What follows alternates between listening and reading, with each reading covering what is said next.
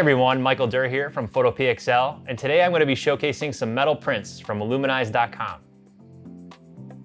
Our friends from Aluminyze have sent us some samples of their large format metal prints. I have one here in front of me from our recent trip to Antarctica. I opened this 12 by 36 inch print with a couple of local photographer friends at Googman House here in Indianapolis. Is it somebody's birthday? No, it's a long story. Oh, all right. You can look at it like that. All three of us were blown away by the quality of the print. This is awesome. Those look good. The detail and vibrant colors really pop, and the image works perfectly with that nice sheen off the surface.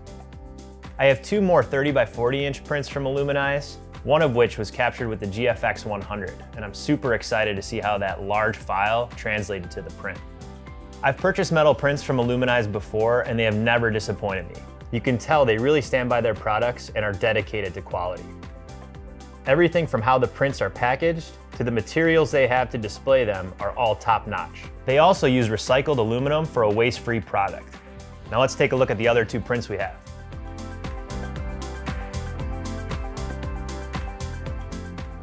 As you can see, these prints are packaged extremely well.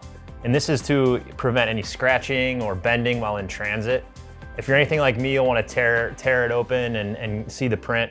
But I do recommend going as slowly as possible and taking as much care as you can while you're opening this. That being said, let's get this opened up. I'm gonna look first. Holy cow. So this is a shot from the Palouse. As you can see, it came out incredible. They did let me know that the original file I had a little bit more saturation than their printers were able to replicate.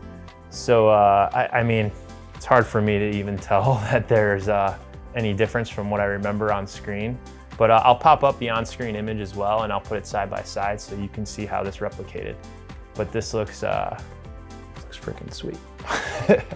Let's take a look at the other one. Holy cow. So I did do a black and white print on this. This was from the GFX 100. Man, the detail is incredible. These birds flying, the tracks, everything is super crisp. This is awesome. As you saw in the video earlier, I was at the Googman House with a couple of friends of mine, and this was actually shot right behind their brewery. So I'm planning to bring this to them and see if they'd like to display it, because I think it would look really sweet up on the wall in there. And I don't think everyone gets one of these, but Aluminyze did send us this toolkit. Super cool branded hammer that transitions into a screwdriver. I mean, what better tool? It actually goes even smaller than that. There's a couple more screwdrivers in here. Love it.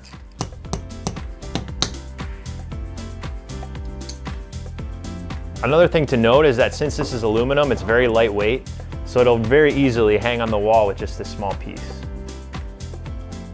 At photoPXL, we believe that photography isn't complete until you are holding that print in your hands. And I have to say, holding a large metal print like this is extremely satisfying. I want to thank Aluminyze.com for sending us these prints and giving us the opportunity to share them with you. If you're interested in displaying your own work in this beautiful format, be sure to visit Aluminyze.com and tell them photoPXL sent you. Thank you for watching this video, and as always, be sure to subscribe to our YouTube channel and visit us at photopxl.com, where we're working every day to enhance your vision. See you in the next one.